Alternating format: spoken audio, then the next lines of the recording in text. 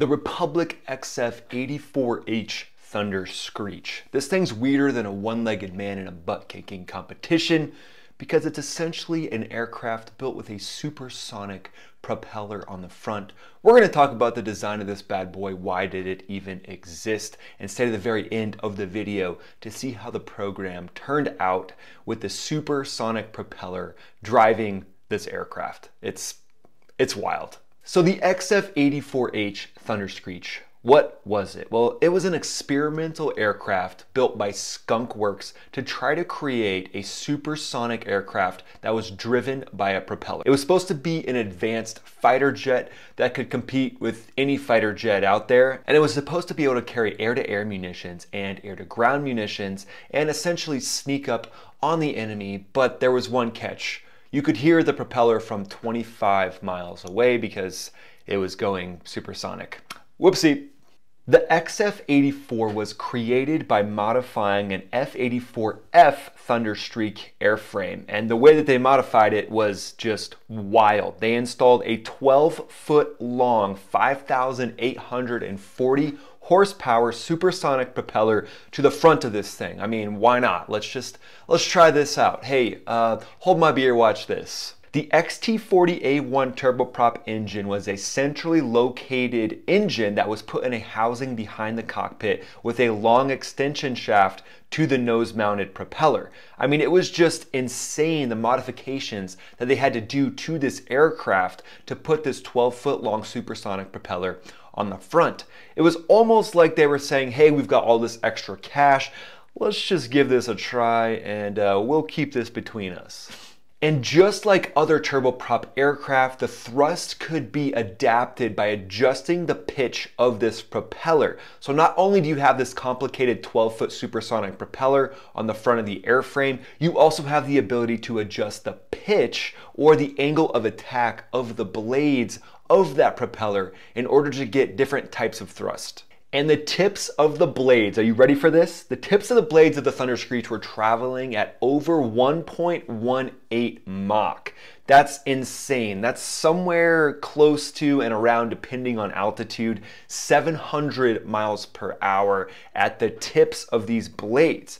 That's why this propeller could be heard from 25 miles away. And speaking of the multiple sonic booms that would come off this aircraft, when it was being tested at Edwards Air Force Base, it literally shook the control tower and created structural issues inside the control tower. I mean, could you imagine being an air traffic controller up there? You're sitting up there like strapped in because you think the control tower might fall over?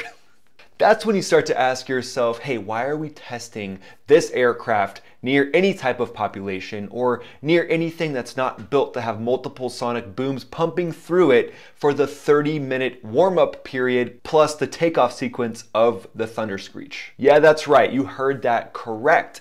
So the capability of the Thunderscreech was thought to have been pretty good during initial testing. However, the 30-minute warm-up period, while they were sitting there hearing multiple sonic booms, just started to make people think, hey, why are we doing this again?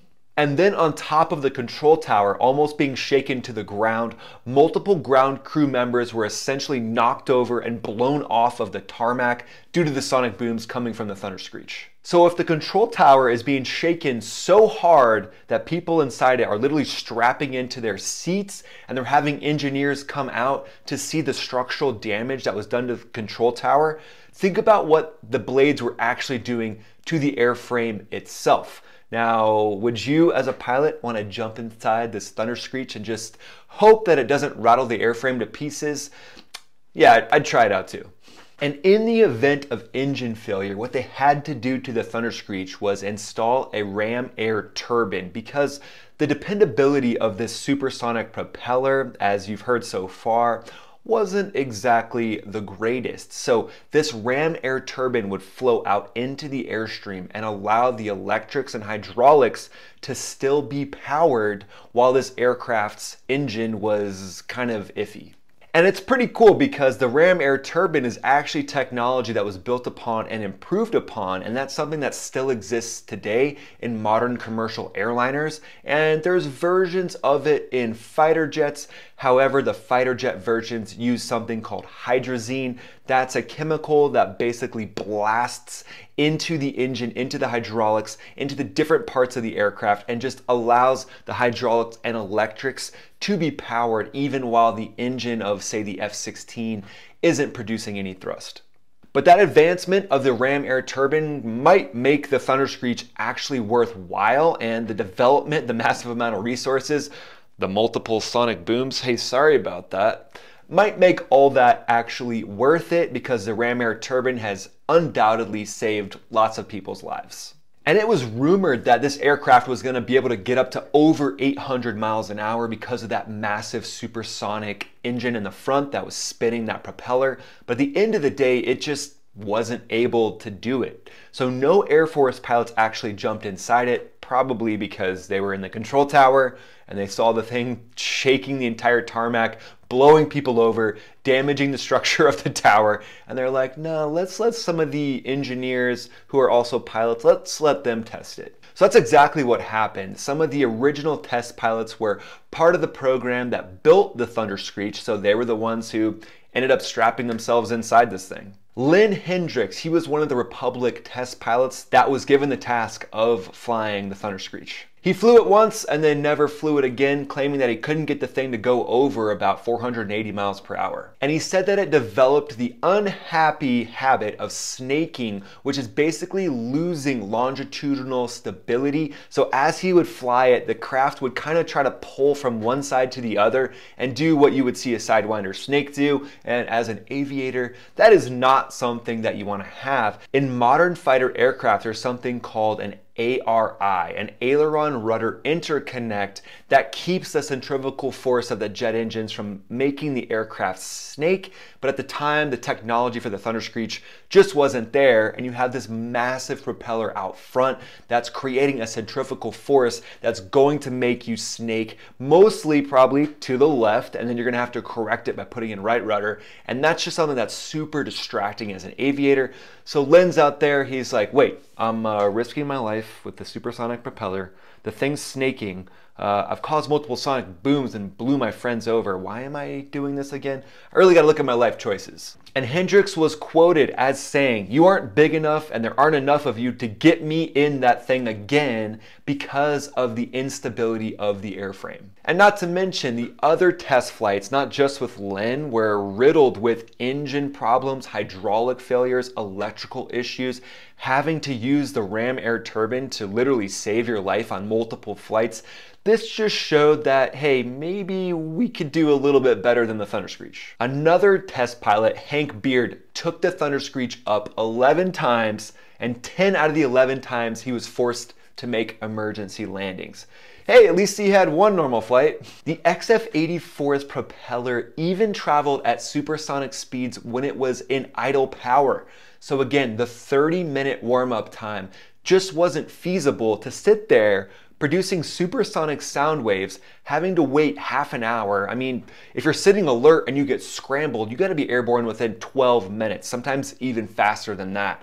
A lot of the alert that I did, it was 8-minute response time. So imagine having to sit there for 30 minutes while you're knocking over control towers, knocking over crew chiefs. You're not gonna make any friends. So the Guinness Book of World Records actually recorded the Thunderscreech as the fastest propeller-driven aircraft ever built. They said it had a top speed of 670 miles per hour, 0.9 Mach, and 623 during tests. But this claim has been disputed, especially by the test pilots that actually flew it. The unofficial speed record that's at the Air Force Museum is actually 520 miles per hour.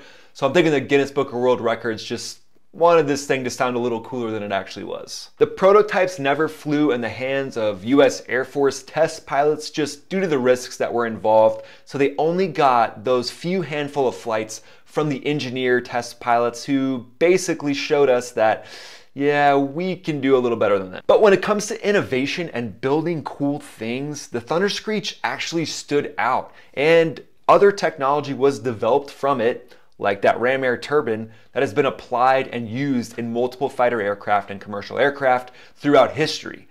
So it just goes to show that, yeah, maybe you're gonna have a few failures. Maybe Skunk Works and DARPA are gonna have a few things they create that, yeah, It's not perfect. But at the end of the day, taking risks and putting yourself out there means you're going to have some failures. You can apply that to your life, whatever you're up to, just like it applies to fighter aviation, to aeronautics, and creating things that push human civilization to the next level.